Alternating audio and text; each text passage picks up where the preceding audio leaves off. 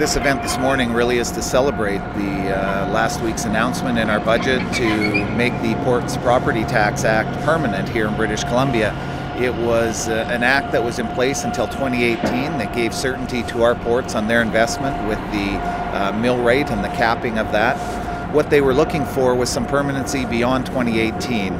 The range that they invest in is in the 30 to 50 year range, multiple billions of dollars worth of investment, and what they were looking for was some certainty for the long range.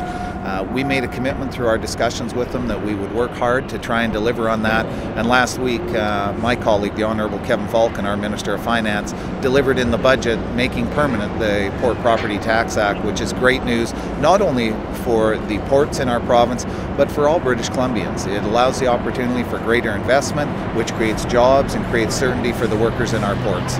We have thousands of families that depend on the work on the waterfront for their livelihood and for supporting their communities throughout the Lower Mainland and actually throughout BC.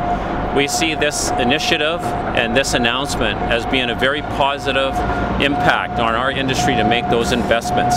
Changes like these that provide stability and certainty for long-term decision making are essential to Port Metro Vancouver and to our competitiveness, because they provide an environment where our industry partners can invest, generating economic returns and creating jobs. We welcome this initiative, we support this initiative, and we certainly welcome and thank this government, firstly for showing the leadership back in 2004 to bring the initial act forward, and now to extend that to ensure that we do have the necessary environment to attract this kind of investment capital and business opportunity to build trade and opportunities throughout this province.